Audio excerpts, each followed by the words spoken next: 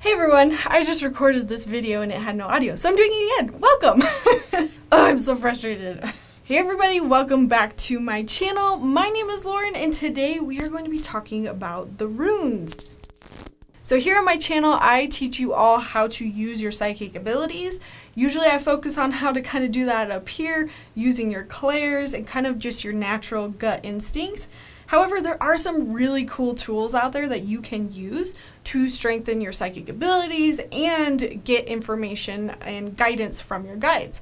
And runes is one of those tools that you can use.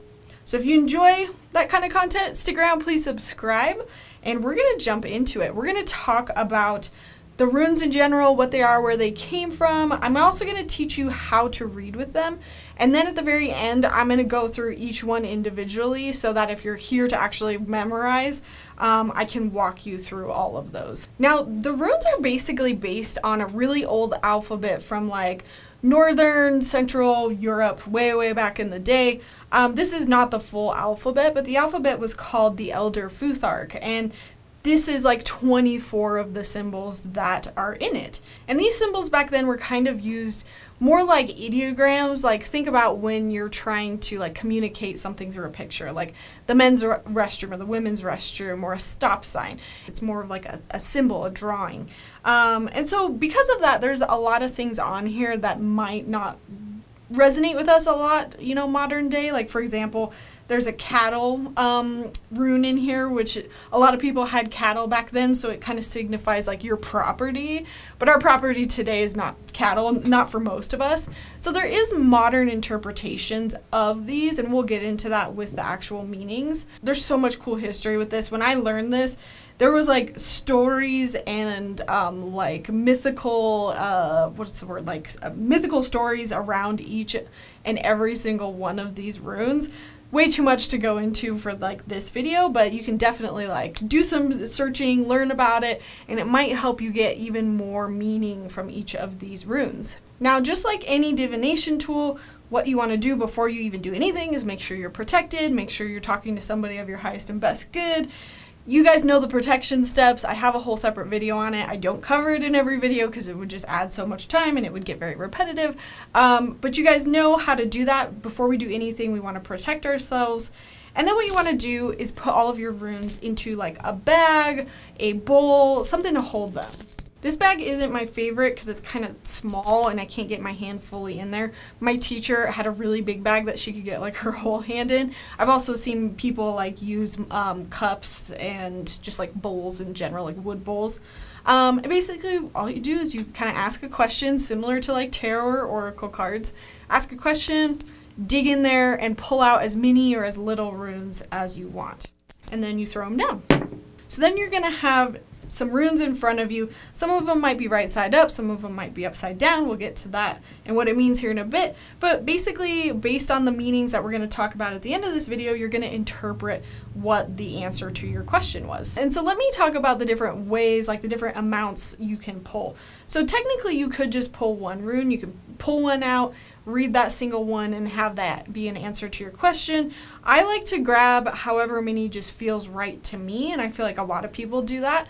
And then sometimes there's actual spreads that you can use, similar to tarot cards, where you know I'm going to pull one for the past, one for the present, one for the future. And a lot of tarot spreads and oracle card spreads would honestly work very similar here. You can ask the same questions and kind of use it like you would a spread. When I was learning this, my instructor was a shamanic practitioner, and so she liked to kind of draw an X on the mat in front of her, or just kind of like visually draw an X, like set a point on the ground, and then she would throw it. And based on where these would land, so like if something would land in the north quadrant, something would land in the south or the east, it had different meanings. So like if you get Gibo, which is gifts, in the south quadrant versus the north quadrant, it's going to be two different things. So like Gibo in the north quadrant, which is earth, you're talking about gifts that are physical. They're like money, maybe even like home stuff, very practical. Whereas if you get gifts in a different quadrant, it might mean something a little bit more like your emotions, which would be like the west, or your intuition, or the east, which would kind of be more of like ideas, intellect, think air signs. So you could do the 4 quadrants. It adds a little bit of a layer of complexity, but it might not be the best thing to start out with, because trying to understand the runes and then the quadrants is a lot more complicated. But I think once you get there, it's great, because then it adds an additional meaning to each of the runes. Now, when it comes to if you pull a rune and it comes out upside down, you can decide whether or not you want to read it upside down, or reversals is what we call them. So set the intention ahead of time, like, I'm not going to bother with reversals, or yeah, I will read them. And if you do decide to read the reversals, basically what it could mean is that that's being hidden from you right now. So if you have, I'm just going to use Gibo, the gifts one, as the example. If you have Gibo upside down, maybe it's that there's gifts coming in that you're just not seeing right now. You're ignoring those gifts. It could also mean that something is blocking that from coming in, and, you know, based on what you pull around it, it might give you some more information. So like maybe something else is blocking gifts from coming in. So you can just read it as something that's needed, something that's being ignored, or something that's being blocked. And one of the cool things about runes is that a lot of people use bind runes or like sigils. You know, there's a lot of crossover there, but a lot of people will combine sigils or runes to make new rune symbols. So if you really want gifts mixed with the energy of like something coming to you quickly, you could combine those runes. You could you know, put it on your arm. You could have a tattoo. You could like put it on a candle when you're trying to manifest something. So runes are often actually used as well to kind of like symbolize an idea of something that you want to invite in. So that's really it, you guys. That's all there is to the runes. Now it's just more about memorizing them and getting a familiarity with which one means what. Now this has taken me a little bit longer to memorize, and I think it's just because they're very simple lines basically. Now I'm using Rune Reader by Rena Shesso, and like I took her class and I tried to see if you guys would be able to get this online, and you just can't. Unless you're in the Colorado area and you go to a local metaphysical store, I don't think she sells them online. However, you can take notes from this video, or you can go pick up another rune book.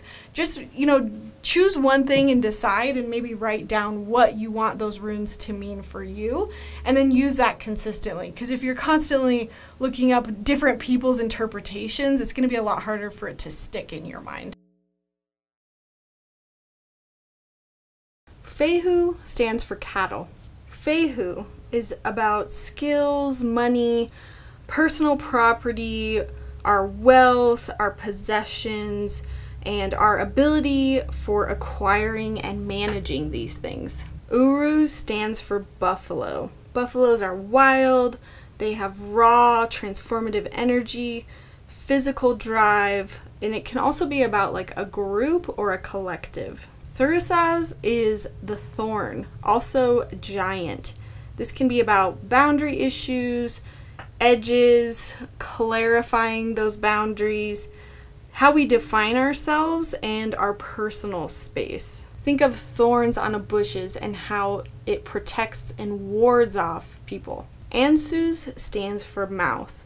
It can be about speech and spirit. This is about breath, language, inspiration, communication.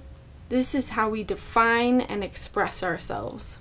Rado is radius or wheel, and this signifies motion, the cyclical pattern of life, circles, forward motion, and your own role within it. Kanaz or torch is kind of like a torch being lit with fire. This signifies fire, a light bulb going off over your head, or new fire, or something that is going to be rekindled within your spirit. This can be the brightness or the darkness in your life. Gibo is about gifts, equal arms, balance, an exchange of energies, or a reciprocal connection. This can also be about promises and reciprocity. Wunjo stands for joy. It also signifies a weather vane. This is how we respond to the wind, to the things in our life. It's about being fluid and adaptable. Also asking what brings you joy and happiness. Hagalaz stands for hail. Ice can signify a storm or a freezing over. It's a force of nature we can't control. It can be destructive, but it can also make way for new growth. So this rune can be about upheaval and sudden changes. Naduiz is need fire. So it looks like kindling a stick. You need fire. This is about being kindled anew. This is about determination, action. It's about what lights a fire under you. This is about regenerative change, friction, a willingness to move forward. And where you have friction, you have spark, that spark of fire representing passion. Isa is like an icicle or ice. Its motion stopped, not going anywhere for a while, which isn't a bad thing. It's about hanging out. It's about putting things on pause and resting. Jera means harvest. This can reflect a year or a season. It talks about the concept of timing and being in the right time for something. Are you in harmony with the cycles that are happening? This is understanding the cycle of planting, growth, harvest, feast, and storage. Yuaz is you. It has a hook in each world, both the upper and lower. This is about the messages that we carry through these yew trees up into the upper world and down into the lower world. This can be about trance, dreaming, ancestors, intuitive information flowing from one side to another. Perthro is womb, or also a dice cup. If you look from the side, it looks like a dice cup that you would shake and let dice fall out. Similar to a womb holds something. It's a vessel. This is probably my favorite rune because it talks about you know something is growing, but you don't quite know what's inside. You don't know the outcome until the dice is rolled. So this rune can talk about random odds, creation, hidden potential, luck, and surprises. Elhaz means elk antler.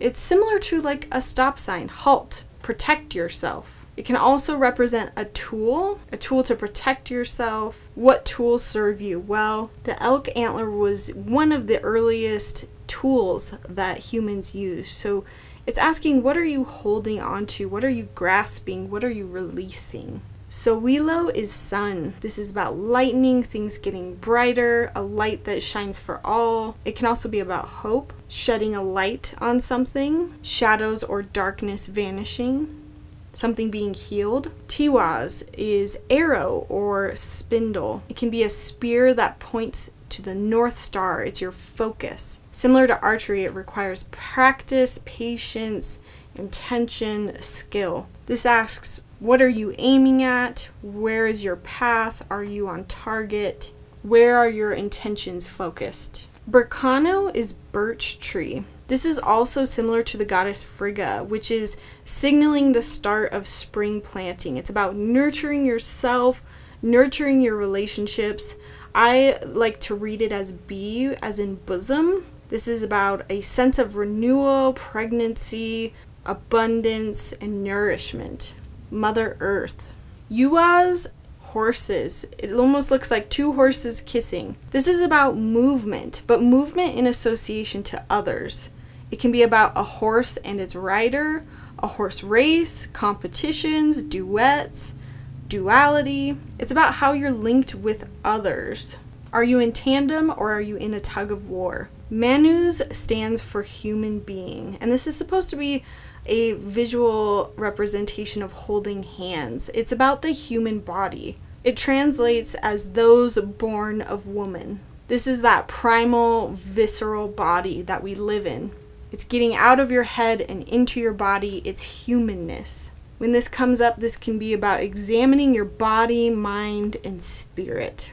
Laguz is moving water or water falling. This looks like a waterfall. This can be about situations, emotions, understanding that they're fluid and in motion, that you can't quite control things. This asks if you're gasping for something slippery. Are you going with the flow or are you going against the flow? Ingwaz actually stands for two home deities, Ing and Nerthus. This is about like sex, hugging, cuddling. This can also be about like your heart of your house, household protection, being sexually contented. It's about passion, your home, your hearth, communication, nurturing your own flame. Dagaz means day. and it looks like a door, which can also be about like daylight breaking, opening the door, letting the daylight in. This is about the ending of one cycle and the beginning of the next. Think of the World card in tarot. This is about time passing, new opportunities, exiting as well as entering. Othala is estate. This is that ancestral land that, you know, we might not always have, but you can think about things that you would pass down to generations. Knowledge, passions, core truths, your place in the world. This is about our ancestry and traditions, family, family land, deeply held beliefs, and your inner roots. The last rune is blank, and this is the empty one. And this is actually, in case you lose a rune, you can replace it. But a lot of people read it, and this one is called the empty one, or blank. It doesn't have a name. When you draw this one, you're literally drawing a blank. This could mean like stop, come back to it later. It could mean that you're missing something, or you overlooked something, or something's just not ready yet. Alright everybody, I hope that helped. Feel free to come back anytime to reference this video. And I also wanted to mention that we have a Patreon. So at that Patreon, you can get early access to these videos. We also have like coaching Q&As, so people send me their questions about, you know, psychic development, and I answer them. We also have additional readings. We have psychic live game nights. We have additional like live nights where we do readings. So feel free to join us over there. I think it's a good bang for your buck, and I thank all of you that are supporting me on Patreon, because if it weren't for you guys, I wouldn't be able to do as much as I could here on my channel, because I do make all these videos for free, so it really helps me out. So if you enjoyed this video, thank you so much. Please give it a big thumbs up. Leave a comment down below to help engage and tell YouTube that you like this video. It helps me a ton. Alrighty guys, thank you so much. I will see you next time. Bye!